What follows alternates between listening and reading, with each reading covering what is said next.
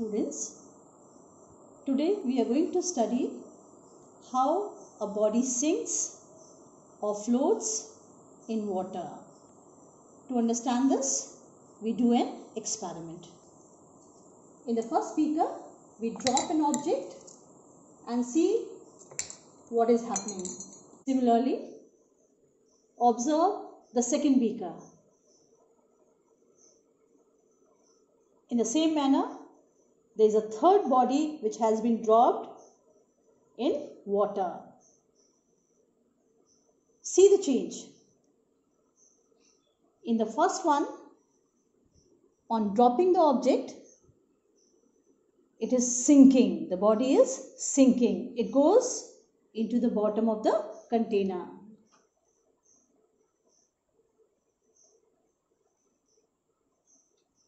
In the second beaker, you will see the object is completely under water surface. And in the third situation, the body is floating with some part of it below the surface and some part of the body is above the water surface. That means there are three different situations which has been indicated. In the first one, body is sinking.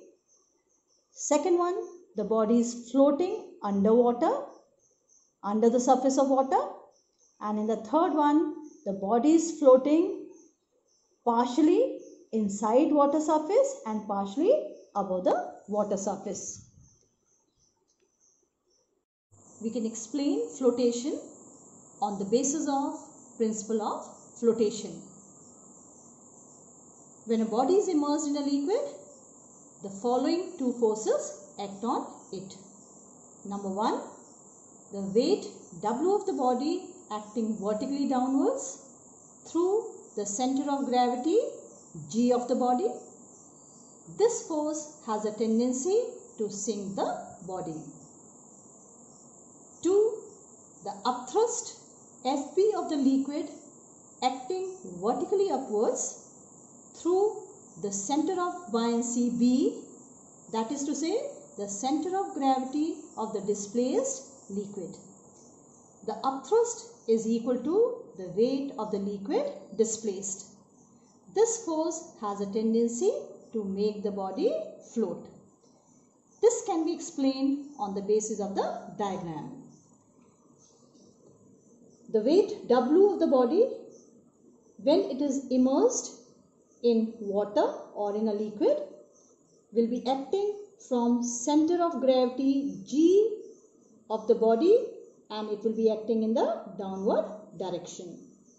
On the other side, the upthrust or the buoyant force will be acting from the center of buoyancy B, which is the center of gravity of the displaced liquid. It will be acting in the upward direction. That means I can say the upthrust will be acting from point B in the upward direction. Depending on the weight of the body and the upthrust applied by the liquid, we have three different cases. Now here you have to remember that F-B is the maximum upthrust when the body is completely immersed in a liquid or water. Case 1.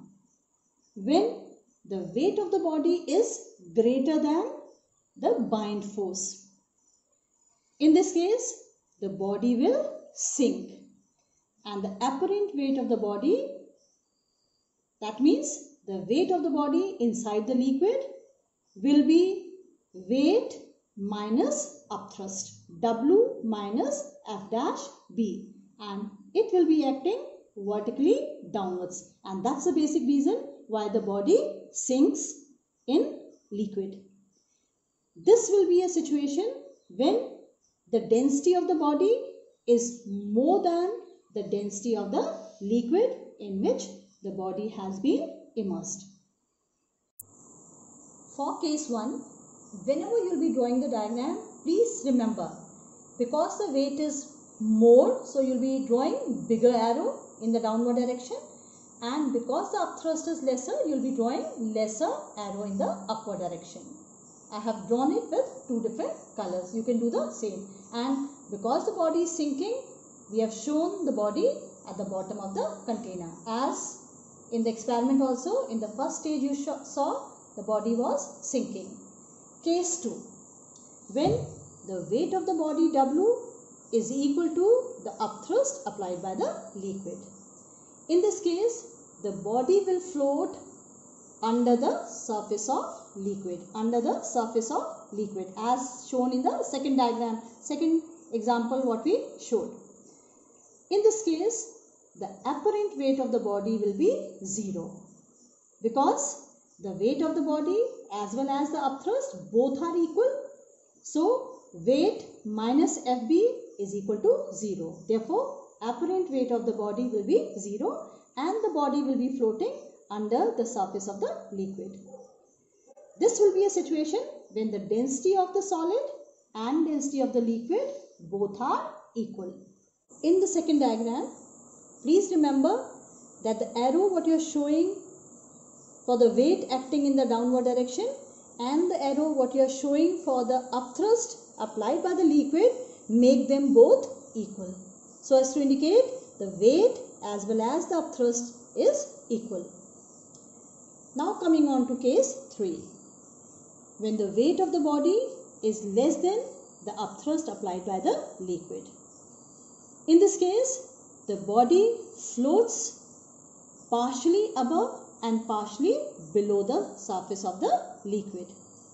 Only that much portion of the body gets submerged, by which the weight of displaced liquid becomes equal to the weight of the body. And in this case, when you will be drawing the diagram, again make sure, because the upthrust is more, so you are drawing bigger arrow to show the upthrust applied by the liquid. And weight of the body is lesser, so show lesser arrow to represent the weight of the body is lesser. The difference between the two, if you calculate, you will be finding your answer will be coming in negative, meaning W minus FB will be in negative. And we don't have the weight of the body anytime in negative. So, in this situation also, the apparent weight of the body will be 0. Based on this, we focus on law of flotation, which is one of the very important law. And according to the law of flotation, the weight of a floating body is equal to the weight of the liquid displaced by its submerged part, which means W is equal to FB, and the apparent weight of a floating body will always be 0.